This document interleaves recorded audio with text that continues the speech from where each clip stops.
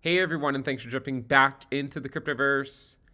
Today, we're going to talk about the Spearman Correlation Coefficient matrix and how you can use this to come up with a diversified portfolio. If you guys like the content, make sure you subscribe to the channel, give the video a thumbs up, and check out Into the Cryptoverse Premium at intothecryptoverse.com. We do have several different tiers, including a free one, links in the description below. And of course, you'll find charts like the one we'll talk about in this video. Now, the Spearman Correlation Coefficient should not be confused with the Pearson Correlation Coefficient matrix, which is also a video we've previously made. So if you were to look through the history of this channel, we've actually made a video on the Pearson Correlation Coefficient matrix before.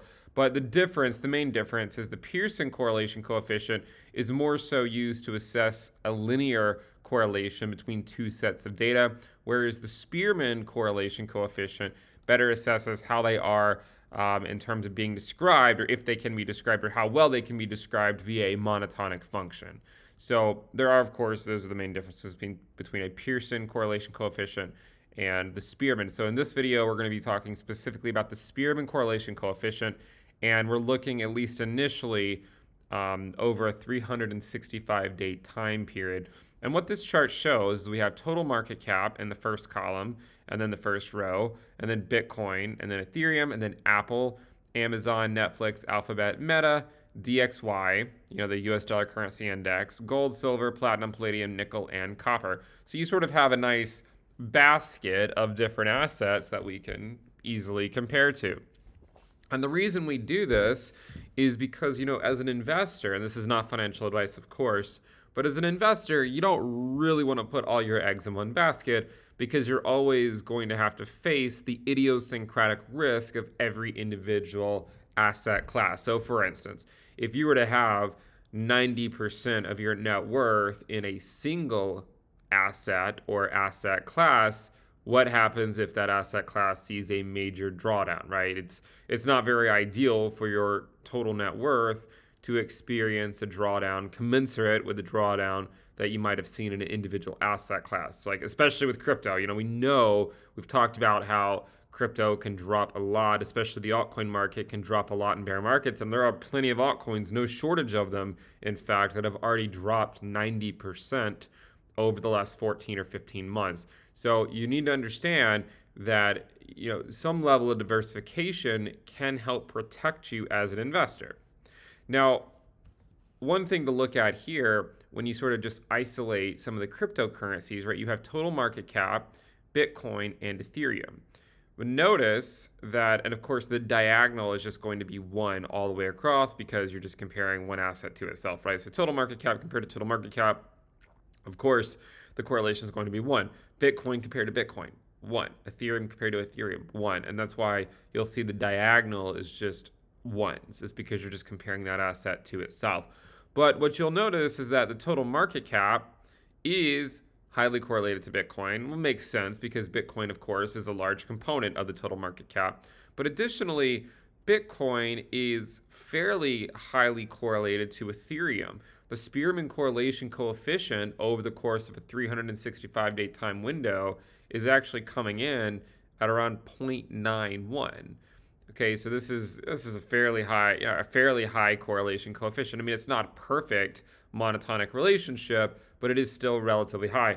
And so what this essentially shows, of course, is that, by being quote unquote diversified into Bitcoin and Ethereum, you're still experiencing very similar types of drawdowns, very similar types of moves to the upside. And, Bitcoin from the all-time high has dropped around 77% at this point, whereas Ethereum, I think, has dropped a little bit more. It dropped over 80%, I believe, back in June of 2022.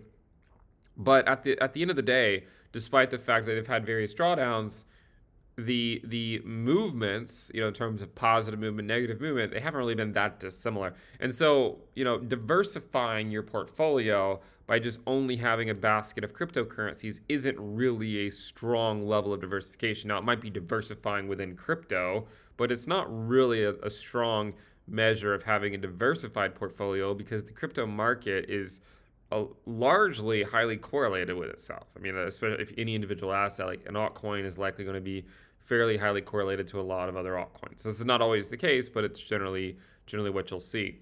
But what you'll also notice is that when you go out of the cryptocurrency asset class and you compare, say, the correlation coefficient between, say, Bitcoin and Apple, it drops down to around 0.64.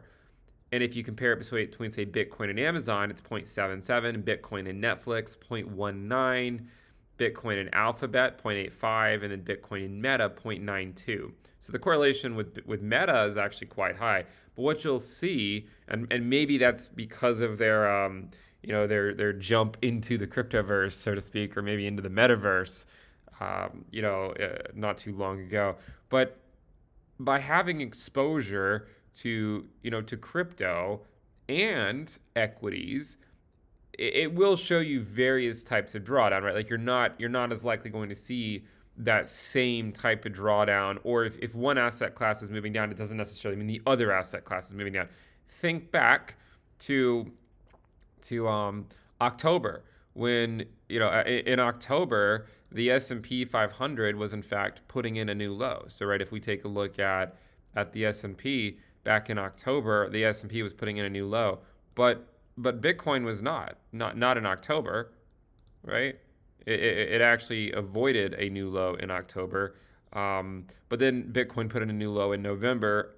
Why? Well, there's this idiosyncratic risk of the crypto asset class when when the Federal Reserve raised interest rates a lot, and you ended up seeing the fallout of FTX. Now, the fallout of FTX is not going to affect other companies. It's not going to affect Apple in the same way it's going to affect Bitcoin or Ethereum or the altcoin market. So again, a diversification outside is useful so that you're not exposing yourself to all the same risk, right? It's a good way to sort of spread out your risk amongst various asset classes. Now, of course, in 2022, for the most part, most risk assets just simply went down, right? I mean, it's not like you would have avoided a ton of losses had you just put all your money in risk assets. And this is why we said in 2022, right? Like cash is king. I mean, it's not, there's really nowhere great to hide.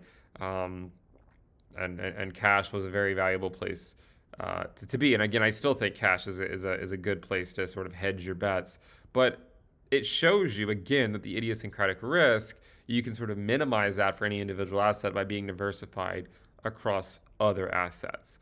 And then if you look at, say, like the correlation between Bitcoin and some of the precious metals, you'll see it's actually a bit lower, right? 0.67 with gold, 0.45 with silver, 0.14 with platinum, 0.60 with palladium, 0.36 with nickel, and 0.69 with copper. So again, it shows there is some correlation there, right? Some positive correlation, but it's not as highly correlated.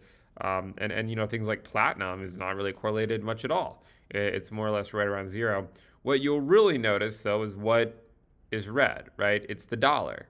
And when the dollar, as we know over the last year, right, when the dollar's going up, risk assets are generally going down. And when the dollar's going down, risk assets are generally going up. Now, precious metals aren't really considered risk assets, but they did go down last year. And one of the things we said many, many times, especially with gold and silver, is that as long as the dollar continues to rally, you're likely going to see gold and silver within sort of a holding pattern. But at some point when the dollar sees a massive move to the downside, you actually might see the things like, commodities like gold and silver actually put in some better returns. But this is one way to look at the market and to sort of assess, where is the market and how some level of diversification can actually be quite good. And now I don't really talk much about equities on at least the public channel. I do talk a bit more about it on the premium side. Meta is one of these, and maybe Meta would actually be worthwhile to maybe take a look at right now, just because it has actually been somewhat highly correlated to the crypto market. And at least on the public side, on the premium side, I was actually very vocal about Meta being a very good buy below $100. And but now it's sort of seen a 2x move here. And I'm not yet sure. I'm started falling into the camp that this rally is getting somewhat spent. I'm not saying it can't go higher, but in general, I believe Meta's already talking about further cuts and whatnot coming up. And and their workforce. I'm not really sure if that rumor has been substantiated or not. But I still, while I actually am bullish on Meta long term, um, I do imagine that we're going to see some fade of this rally in the coming months, and it's sort of like a long drawn out, maybe call it like a reaccumulation phase before going into another bull market is my general assessment. And you can see this pattern is sort of, it's popping up on Meta, and one of the reasons I thought Meta was at least somewhat worthwhile down there was, it was a very similar move, right? Like a 77% move to the downside. Netflix, same thing, right? I mean, it was basically the same playbook, right? I mean, you have like a 77% move to the downside. Everyone hates it. And where did it rally back up to, right? I mean, essentially the same place that Meta is, just sort of back testing this trend line that it once held as support. So when you look at these with the Spearman Correlation Coefficient matrix, it's not to just say that you should go YOLO in to these their projects. I mean, like, some of these could very well be coming up on some major resistance levels that could take quite some time to actually break through in a sustained way. But it does show you that over the long haul, having a diversified portfolio can actually be quite useful, right? And coincidentally, in the same way that Netflix saw a sizable rally at a 77% drawdown to the downside, Meta saw a sizable rally after a 77% drawdown to the downside. Bitcoin also saw, and at least so far has seen, a nice rally after a 77% move to the downside. Now, all of these don't necessarily mean anything, as we've said before. I mean, markets can drop 77% and still not necessarily be done. I mean, you can see the Nasdaq back in 2001 dropped 77%, had a nice rally, and then ultimately resolved to the downside. But the point is I do think 2023 is going to present several opportunities for accumulation. It already has. It probably will continue to present opportunities for accumulation for a lot of different assets throughout a majority of this year. And figuring out how to be diversified by looking at correlations between various assets, I think is useful. And you can also look at this over various time frames as well. Like, if you wanted to look at it over a shorter time frame, like say like a 60-day time frame, you can see it's actually quite a bit different. Like the correlation between Bitcoin and a lot of the precious metals, at least silver, platinum, palladium, and nickel, has actually been negative recently, whereas with gold and copper, it's actually been positive. We actually talked about copper not too long ago, and one of the reasons we spoke about copper is actually because it tends to lead CPI. So if you actually take a look at copper, just sort of like as an anecdote here, it's been rallying for a little bit. I mean, since November, copper has started to rally some, and the reason why that's notable is if you take the look at CPI, you'll see that it's actually been a fairly close relationship, right? Like, when copper is moving up, you'll see inflation moving higher. When copper is moving down, inflation's going down. It tends to lead it. Copper sort of made this move first, and then inflation year over year followed. Same thing over here, right? Like, copper started to come down, and then inflation started to come down. Here, copper started to go up, and then inflation started to go up. And now copper started to come down in February, and then inflation started to come down. But now copper is starting to go back up some. And so it's starting to raise the question, well, is inflation going to come down as quickly as a lot of people are hoping it is? Or are we starting to see the sort of like the reacceleration in some sectors, like in some commodities, that might make inflation stickier than what people are ideally hoping for?